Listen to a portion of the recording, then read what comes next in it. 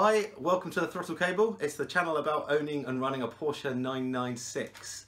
Well, if you ever watch endurance racing and the Porsches in the GT series, you'll notice that all the cars in that class run a yellow tint film on their headlights.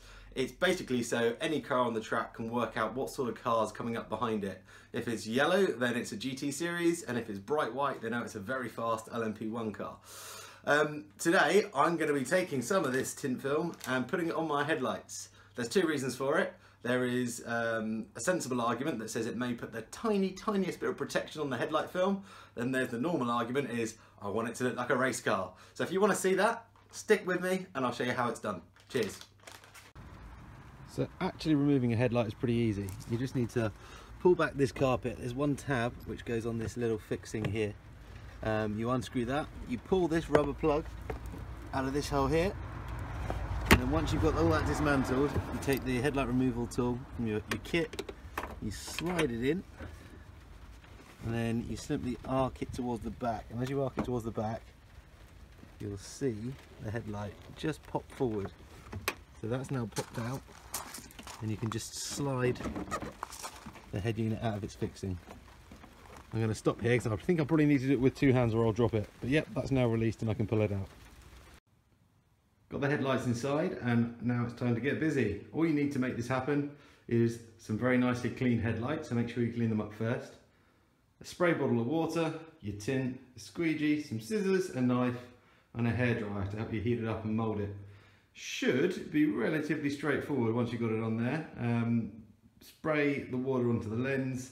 That gives a little bit of lubrication for that film to be moved around on top of the lens. Squeegee the water out from the lens.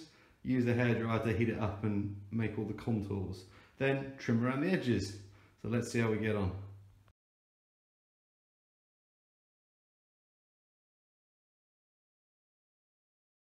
Here's a quick look at the lights. I've got it pretty much where I want it to be the whole way around. Next step is to trim, heat up those edges and get a nice cut on it. That'll be what the craft knife is used for. And we should have one lens complete. Let's see how it goes. I've got the cut around the lens pretty much right now, which is good. I put some heat around the edges and I'm just working out the last little bubbles. You do get some little ripples around the edges. You just need to try and work out. I might be able to pick up a few as we go around, but not a lot. There's a few there. So on top of this, there's basically a clear film on the back and a clear film on the front. So I'm going to rip off the clear film on the front now, and that'll give me a good view of where I'm at in terms of finishing up, and get it back on the car.